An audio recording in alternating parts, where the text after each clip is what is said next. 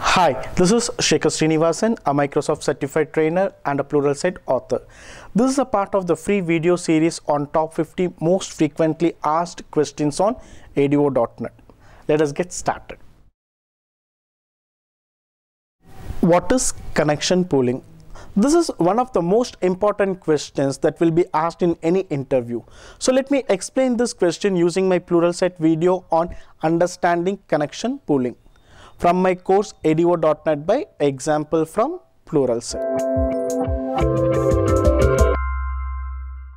Connecting to a database server typically consists of several time-consuming steps.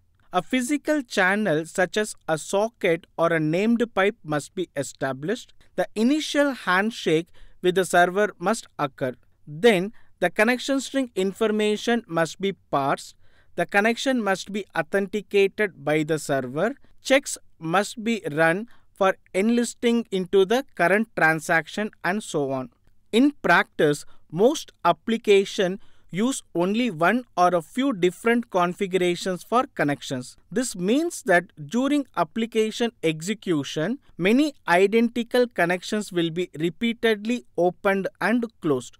To minimize the cost of opening connections, ADO.NET uses an optimization technique called as connection pooling. The connection pooling reduces the number of times that new connections must be opened. The pooler maintains ownership of the physical connection. It manages connections by keeping alive a set of active connections for each given connection configuration. Whenever a user calls open a connection, the pooler looks for an available connection in the pool. If a pooled connection is available, it returns it to the caller instead of opening a new connection. When the application calls close on the connection, the pooler returns it to the pooled set of active connection instead of closing it. Once the connection is returned to the pool, it is ready to be reused on the next open call.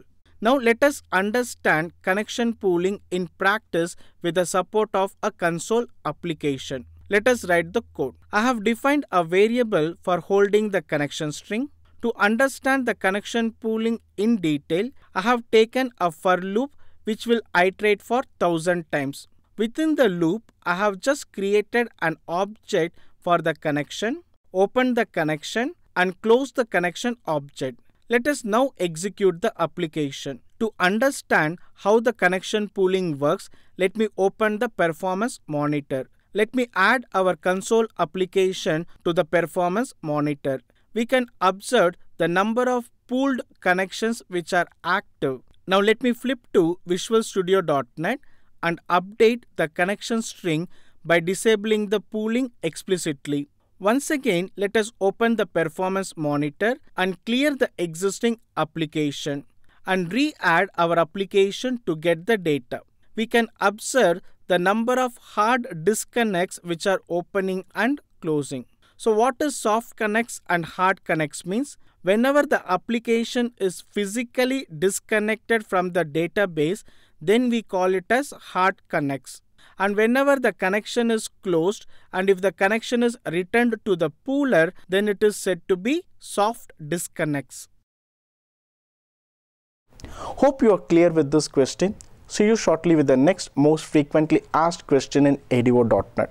If you are a Pluralsight subscriber, you can watch my course ADO.NET by example to understand ADO.NET in detail with various examples. Please check out the following URL https://www.pluralsight.com/courses/ADO.NET by example. If you like this video, please subscribe to my channel. This encourages me to produce more and more free videos. Yours, Shekhar.